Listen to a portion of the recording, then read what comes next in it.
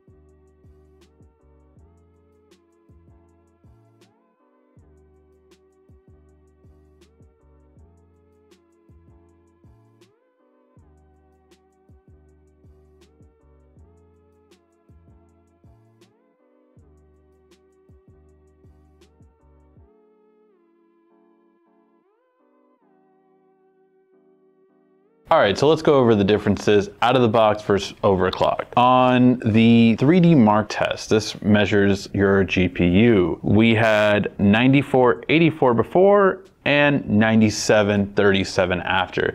This is pretty cool, just the fact that we see that bump up in GPU is a really nice bump up to have if, again, you are playing more demanding games.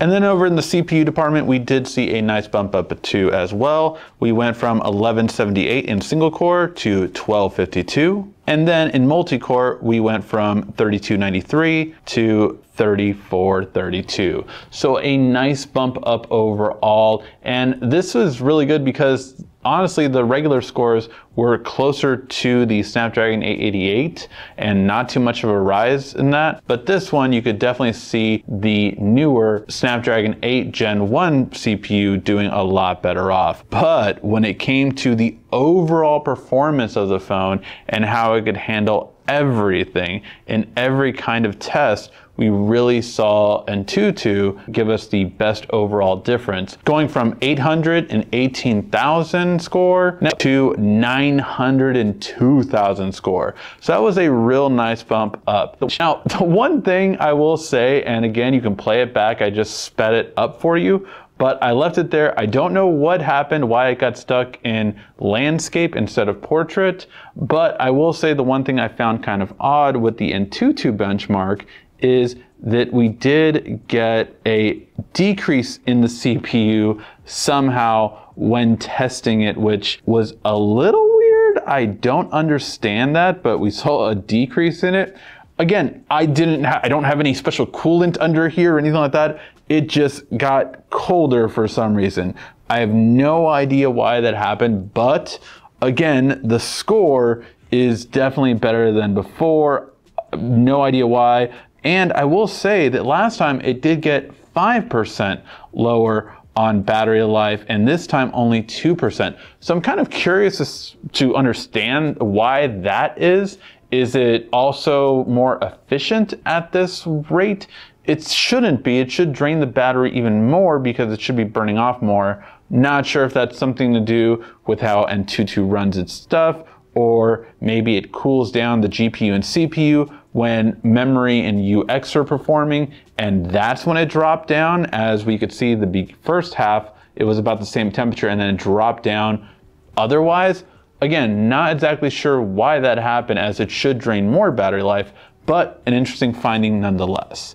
So let me know, are you going to run your S22 Ultra normal out of the box or overclocked? Let me know in the comment section down below. Thank you guys so much for watching, and if you want to find out how to save 5 hours of battery life on this phone, make sure to check out the links in the description. Thank you as always so much for watching. This has been RICKY, the YouTube Tech Guy.